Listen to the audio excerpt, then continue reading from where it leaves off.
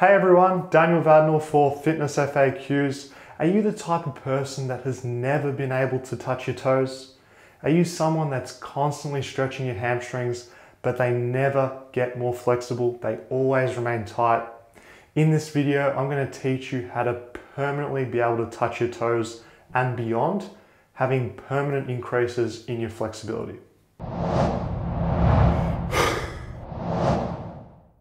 Before I show you how to forever be able to touch your toes and beyond, we need to understand what affects our ability to reach the ground. The two key areas of restriction are the calves and the hamstrings. The calves cross both the ankle and the knee joint.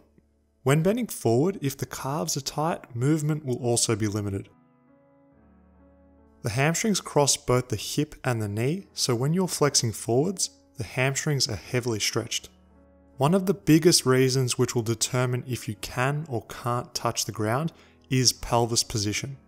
As the hamstrings attach at the hip, if the pelvis is anteriorly tilted to begin with, the hamstrings are already on stretch. This severely limits your range of motion. Here's me doing a toe reach with an anterior pelvic tilt. I can only get to about mid-shin height and it feels like my hamstrings are about to tear. This is legit, I'm not faking this. This is literally as far as I can go. Now let's take a look when I simply do a posterior pelvic tilt.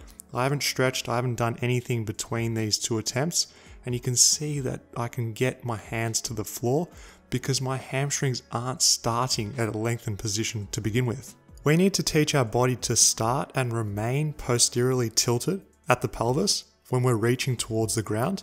If we can master just this alone, we will be able to reach closer towards the ground without even stretching our hamstrings.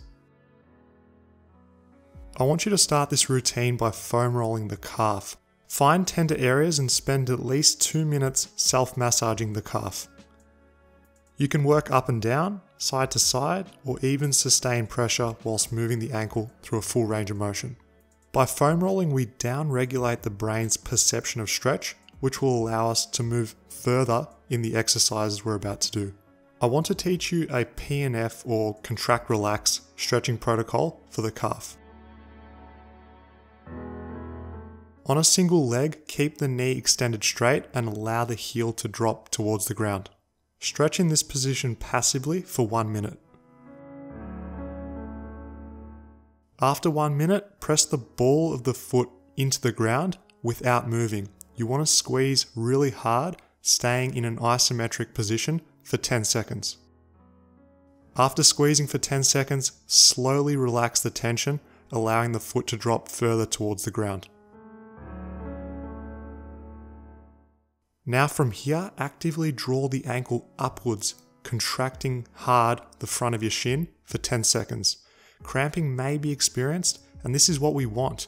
We want to teach our body this range of motion is safe and that we have the strength to handle it.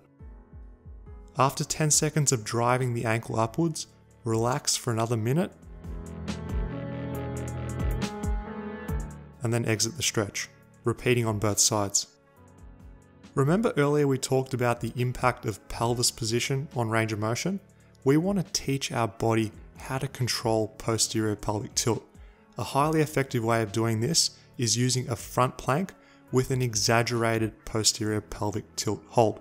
Squeeze the glutes as hard as you can, legs remain straight, breathing forcefully into your stomach. Don't just chill in this position, really squeeze hard for the best results. Hold for 30 to 45 seconds. Now we are going to tie in some hip flexor strength with lumbopelvic control, teaching our body it's okay to flex at the hip while lengthening the posterior leg muscles. Start by flattening your lower back against the ground, then extend your knee straight, pointing your ankle upwards. I want you to do 10 reps with each one trying to flex the hip as high as possible dynamically, and then on the 10th rep, holding at the end range of motion for 10 seconds. Of course, repeating on both sides. Lastly, to eccentrically lengthen both the calf and the hamstring, and to further solidify our strength at an extended range of motion, an effective drill is to use both a straight and a bent single leg deadlift. It's important to do both straight and bent legs because each will emphasize the hamstring lengthening at either the hip or the knee. Doing this exercise is far superior to static stretching, as we are teaching the body to get strong at long muscle lengths, which will make reaching your toes a breeze. With this one, guys, 5 slow reps with a pause at the bottom for both the straight and the bent leg variation. Do so on both legs. I want you to repeat everything again, except for the foam rolling. We've already done that part. Just go through the stretches and the range of motion exercises. Now comes the fun part. Let's play around with these inchworm variations to solidify our body working at extended muscle lengths, as well as solidifying that lumbo-pelvic control so that we can permanently be able to touch our toes and beyond.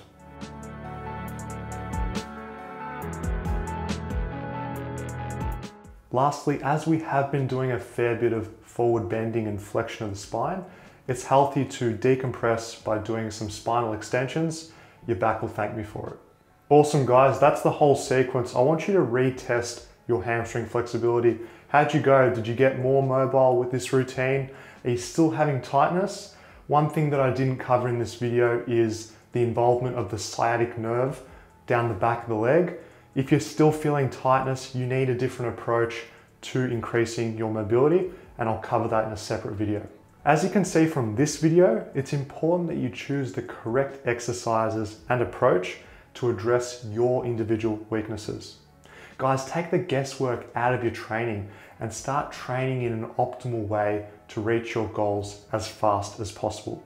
For more information, visit fitnessfaqs.tv to master your body.